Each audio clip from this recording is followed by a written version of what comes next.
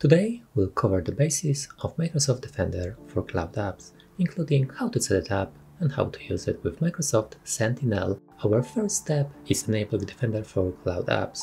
To do so, go to the security.microsoft, then click on Settings, then Advanced Features, and find Microsoft Defender for cloud apps. Simply enable it and save your preferences. Your first Cloud Discovery report will be automatically generated after Cloud Apps is enabled. Keep in mind, this may take around 24 hours, so don't worry if you don't see anything right away. Once data starts coming in, go to the Cloud Discovery and then Discovered Apps. This provides an overview of the apps being used in your environment. The data is collected from Defender for Endpoint by scanning end-user devices and servers. From this page, you can dive deeper into each application. For example, I sort them by traffic. To see more details, clicking on the app will give you a better understanding of its security, helping you decide whether to block or sanction the application. There are 3 different application control options. Sanctioned. This means the app is approved and safe to use. Unsanctioned. You want to block the app and prevent users from accessing it. We'll revisit this option later as additional settings are required. And then Monitored.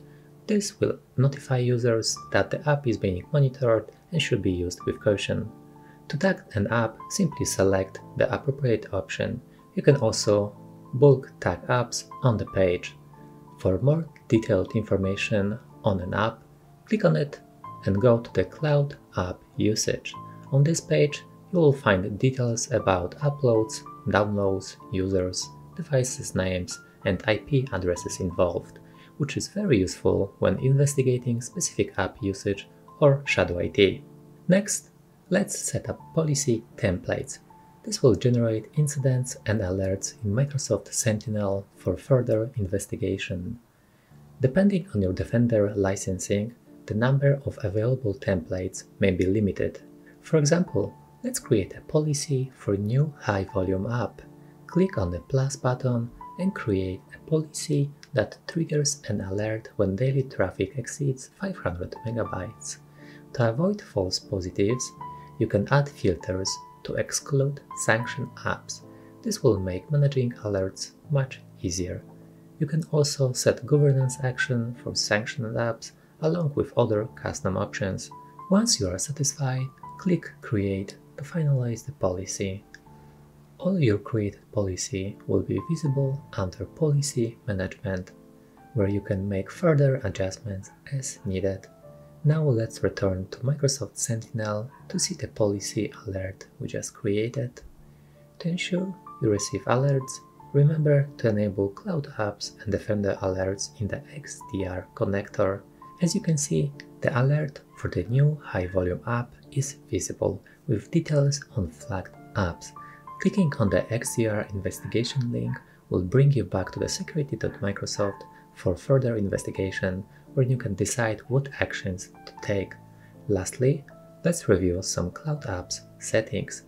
I recommend enforcing app access from the Defender for Endpoint page to ensure that unsanctioned apps are blocked.